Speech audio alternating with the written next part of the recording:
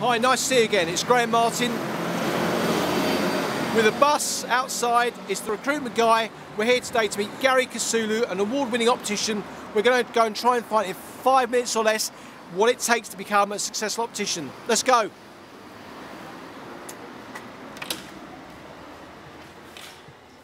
Gary Kasulu. Hey, recruitment guy. How are you? Good to see you. Thank you so much.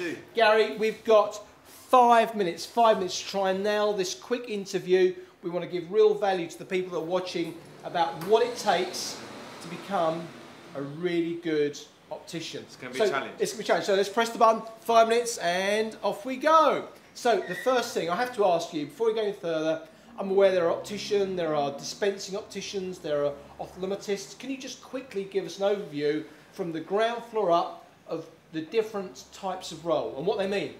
Recruitment guy, that's a great question, because optics is full of different ladders to get to the top. Right at the bottom you've got an optical assistant. These guys have no governing body, they can just go and work in an optician. And most of the big multiples, they'll call them stage 1, 2 and 3.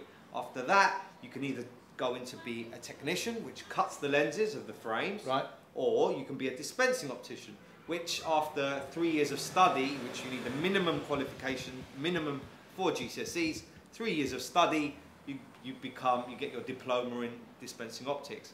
After that, you become an optometrist, and then right at the top of the tree, is an ophthalmologist, and they're the surgeons. These are the serious guys. Can you spell it? No, you can't. Okay, well, there you go. I've got to ask you. I know you won an award. What was the award that you won? We've won a few. Personally, we were the best new business in the London Borough of Enfield. Most fashionable opticians in the UK. We've done some stuff. I see you're wearing some very fashionable glasses. Well, thank you very much, Graham. Where are yours?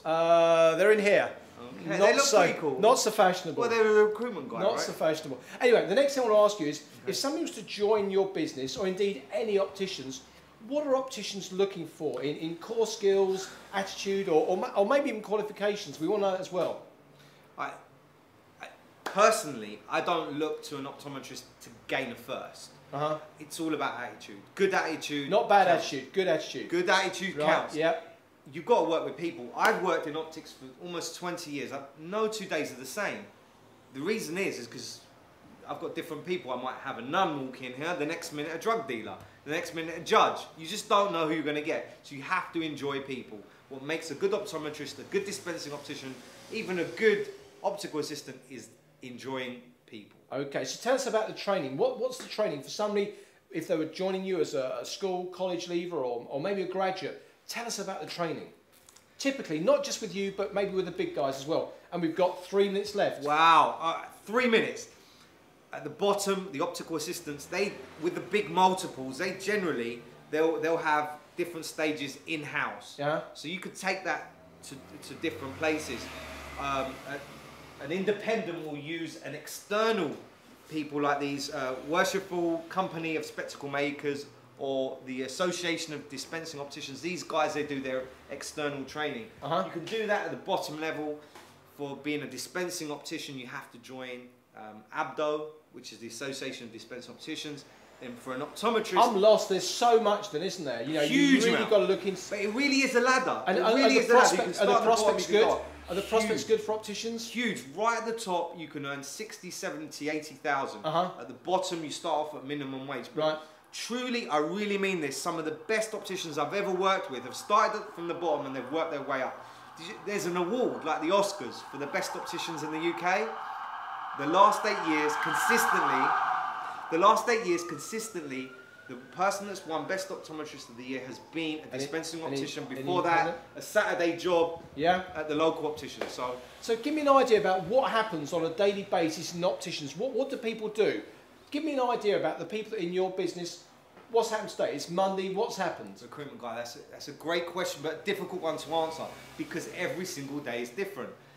For an optometrist, there's a thing called routine. They go through this routine so they don't miss anything. That's important.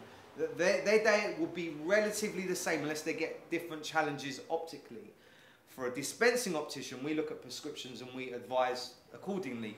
Now, every single human being's got a different face. We got a minute. The challenge is to find a frame that suits the face. And that's the best thing about it. Is that difficult?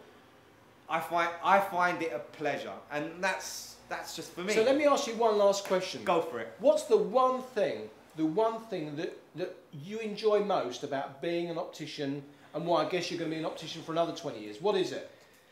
The cliche answer would be saving lives.